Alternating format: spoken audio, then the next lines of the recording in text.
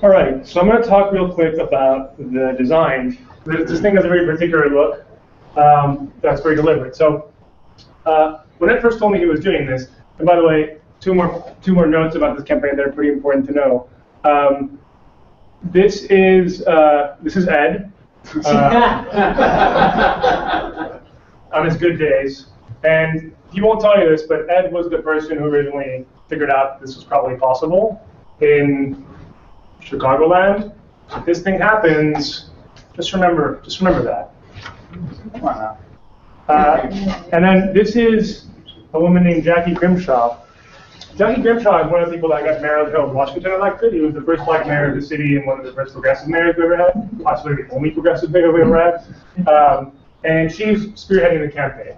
So she's one of the people who talked a lot of the political class into taking this for real. So if this happens, this is also Jackie's fault. Yeah, how much is Jackie? Jackie Grimshaw is our campaign director. She's vice president of policy at CNT. She's awesome. She lives next door to Obama. Yeah. Okay, so why does this thing look the way it does? So there is a problem, at least I think this is a problem, where whenever people have really cool ideas for public policy, it's really hard to get them out there. There's a whole cottage industry of people whose job it is to come up with great ideas for the region. It's really hard to get these things to actually travel, right? My pet theory is that the people who do policy research, their job is to do policy research. Their job is not to sell ideas. That's the job of propagandists like myself. So you need a separate skill set to really sell an idea. And the way we sold this was not to lie. It was simply to show. Right? So that was the main concept of doing this is, because it involves raising money, and because it involves big scary changes, the first thing that's going to happen is there's going to be mass confusion over what's actually being proposed, and then who might tell the story if not the people coming up with the ideas? The media, but we all know that the media focuses on the negative and amplifies conflict, right? And so they're probably not going to do that either. So the goal was to do something very, very simple, to have this thing sell itself. Just show what's being proposed and see if people can get excited about it. So we said, how do we do that? How do we actually connect with people? Well, everyone knows what this looks like. If you have ever been to Chicago, you see this, you probably have at least a dim idea of what this is. That's the first insight is people know what CTA is. We're also proposing Metra. See the really faint stuff? That's Metra. But notice that we're foregrounding CTA because people know. So the point is relatability. Pick something people know CTA. We're going to focus on using that iconography, that visual language, because people will get it. The second thing is, yeah, go for it. Go to the next one. How do I do that? Because you're already on the second screen. Good. Yes, it's magic. I feel like scroll down. That other way. Yeah, go down. Stay there. Oh my God. The second thing is think big. And I didn't have to do that part. They had to redone that part, but convey the scale. So we're literally, what we're talking about is doubling the size of this thing. The third idea is be visual. What kills a lot of the excitement in life is too many goddamn words. You know, you're just trying to make out with the girl and she's like, you know, that kind of thing? That's lots. I'm surprised. That's lots. Okay, so people really, we have like whatever percentage of visual of our brain is dedicated to vision. We're visual creatures. People respond to images. Just show what's being proposed. Show being the operative word. Don't say, you know, capital funding plan, revenue stream. Nobody gives it. Nobody cares.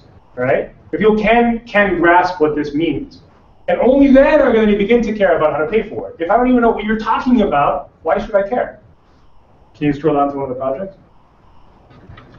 The other thing, and so along with that theme is, don't just show it, use language that people actually use. Kill all jargon.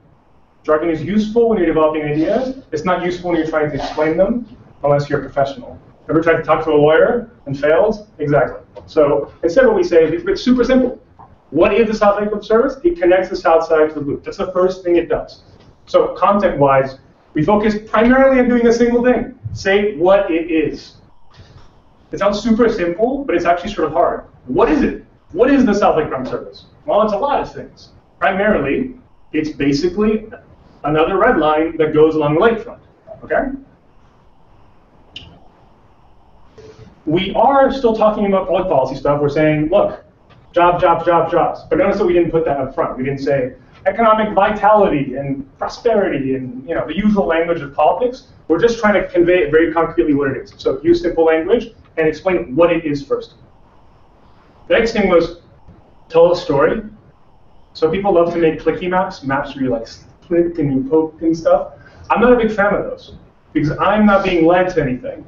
I'm kind of like lost in this paralysis of decision, and instead, the only choice you have is to scroll and read. Like if you don't want to scroll and read, go somewhere else.